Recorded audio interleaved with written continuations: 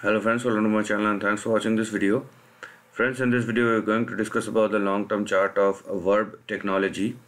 Now in this chart you will see some very sharp swings on both the sides, on the up as well as on the downside, but if you can able to catch the trend, you will obviously gain, I would say, a sharp or potential profit out of it.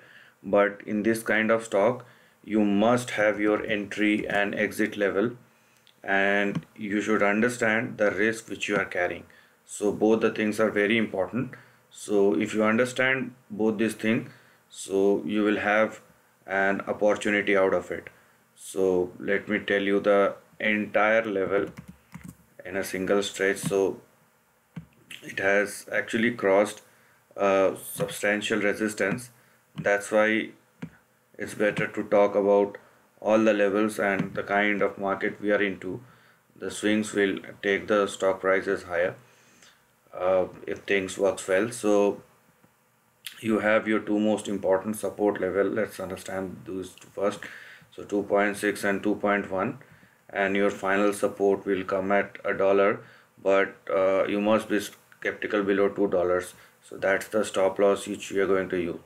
Now on the upside, because as it is already up and above 2.6, so the first target that we are going to look at will be 5.5, but in the long term, in the upcoming weeks and in the months, it could extend up to $15 and $40 respectively.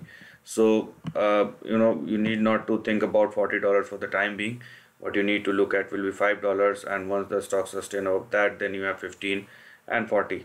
So there are some big targets, but obviously it will take time and you need to understand the swings for that. And in this kind of trend, the caution or the risk is things can play out on both sides.